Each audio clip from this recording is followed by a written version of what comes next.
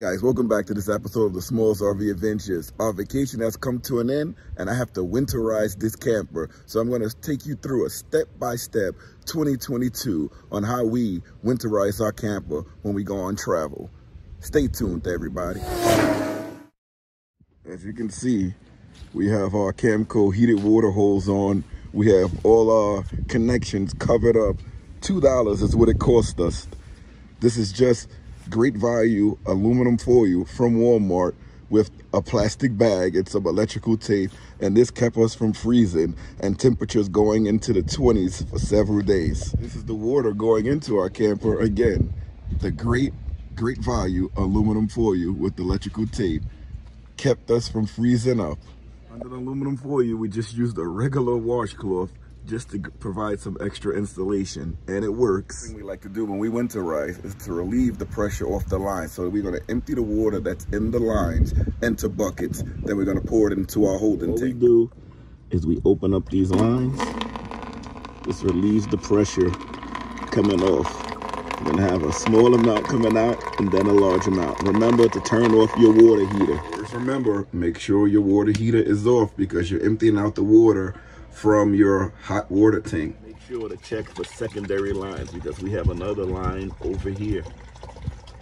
Now back to when I was telling you, you're gonna have to check and just wait for the water to stop flowing because the water seemed like it stopped, and then now we have like a steady flow. But this process you're gonna repeat 2 times because after you blow the lines out, some more water goes down there and you have to let that out. But after you do it the second time, you can just leave it open because as you travel, whatever is down there would just leak out onto the road. And this is clean water. This is coming from your fresh water tank and any leftover water that was on the bottom level of your trailer in the lines. It would just drip right out. We just dump this water into our holding tank, which this side is already open because we're emptying out, because we're leaving. So this water is going right into the drain. Draining the water from the underside of your RV, you can open up the area where you have your hot water heater just to let some of the cool air go inside. So when you have to alleviate the pressure from your hot water tank and the heating element, it won't splash you. So here's where you have your heating element is inside and your anode rod, but you're gonna wanna release the pressure, then take out your anode rod. That would release any extra water that's in your hot water tank. Once you're satisfied that it's finished draining on the first stage here, we're gonna come up here and you're gonna need an anode wrench and a screwdriver. And first we're gonna release the pressure. Shouldn't be much in there or anything. There's nothing because we emptied everything out. Then you're gonna use your anode wrench for that thing there, and you're gonna see if there's any more water in there. Get your anode rod out, you wanna inspect it. We just put this one in right before the summer, so we're still good with this. So it's no water coming out. I'm just gonna put this right back in there, tighten it back up, and we're ready for next season. So before we blow out the lines, we're gonna remember to close all these valves, because as you blow in the water, your air will come right out of these valves. So you want to make sure that you close them. Now we do have this quick release that goes to an air compressor, but we don't have the attachment, so I had to modify the attachment. This is just a kit that came with the air compressor. This is for like a basketball or something. I just shoved it in there, and it provides an airtight seal so that we can still blow air through the lines sufficiently. This attaches to your city water connection. You can just screw this right in. Remember, tighty righty, lefty loosey. Don't forget, when you're blowing air, if you have an outdoor shower, make sure you blow the air out of there too, because that can freeze up. All right, this next process, we're gonna blow air through all the lines, cutting on each faucet one at a time. Remember, if you have an outdoor shower, you have to do that one too. And also remember, if you're gonna use an air compressor, make sure you have a way to power the air compressor. We're gonna use a 1,000 watt portable power station. So if you're gonna use a power station, make sure it has enough power to power the air compressor. Here's the setup to blow the air through. This is a Romea 1,000 watt portable power station. Right now we at 99%. We have power. And we have to remember to set this at 15 PSI. You can't see it that well, but we're gonna set it to about 15 PSI. You don't wanna blow the lines out in your RV. So you set it to about 15. That should be enough air where you're not gonna blow out the lines. You see the water coming out. That was just a bit of the cold water coming out of the outdoor shower.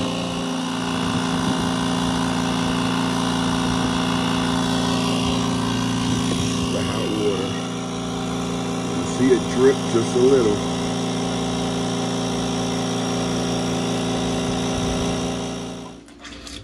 Right, you do one at a time.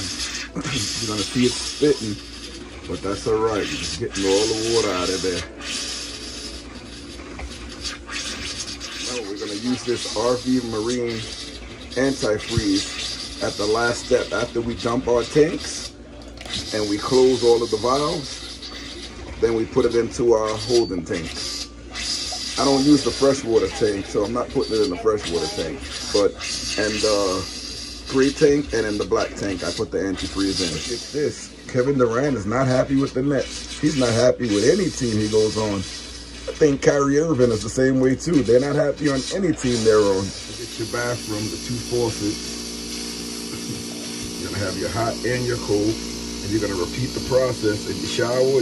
Then you're gonna start all over again just to get the residue water out. Next is your RV tub. Do not forget the shower because there's water all in those lines. Remember, it's pressurized. So you want to get as much water as you can out. You can take it off to there so it can lean a little bit. Pull that up. You may have to hold it, but you're going to see water coming out of there in a second. There, I got it all out. But let me shake this up a bit. Hold on. All the water out of there, but you still want to check. Remember, we're going to go through this whole cycle 2 times. So you'll be surprised at how much water comes out the second time you go through this. Because remember, you're blowing the water around the whole RV system lines to get it out of the system. There's still going to be some residual water in there. So you go a second time to blow it out. What you want to see and what you want to hear once all the water is blown out. All you want to hear is air. Just missed that bit, but it's still water coming out, you see? Gotta keep going back and forth. Do it 2 times, at least 2 times, to get all the water out of the line. Your RV toilet. Your RV toilet also has water in the lines. Coming back to the sink again. Doing all this while the kids are still in school. That's funny. You blow out all the lines, we're gonna open back up the low point drains and we're gonna leave those open until we come camping again. And any residual water would just drip out. It should be almost nothing. By the time we leave, temperature is above freezing, so nothing's gonna freeze down there. But we just leave it open until the next time we come camping, which is gonna be like in a week. That was it, that little spit, that was it. We do the same thing on the other side here. Gotta do a little stretch to get this one. And that one has nothing. And we just leave those open until we camp again. The only thing I have left to do is dump my tanks. The front gray tank is already empty because that valve is open. So I just have to close down the slide and then do my back gray tank and the black tank. Then I can start throwing antifreeze into the holding tanks and the P-traps. A lot of times when I'm doing the flush right before we leave, I'll let that flush go for a while just to clear out a lot of the leftover residue that's in the tank. I'll still fill it up and then dump again like 4 times before we leave. We have a lot of time, so I'm just gonna take my time and just let it flush out. It's because it prevents any smells from going through. We had this camper for a little over a year, and many times there's 7 of us in here using that back bathroom, and we never had any smells coming out. I mean, we clean the bathroom regularly, but we never have any smells coming from the black tank. And I believe that's because of the diligent flushing that we do, just rinsing out that tank every time we have to dump. All right. Here you go, pouring some of this down into your back holding tank. Remember, we closed the drain already, so we can pour way down here. And into your tub, pour it in as easy as you can. You get a nice healthy amount down there.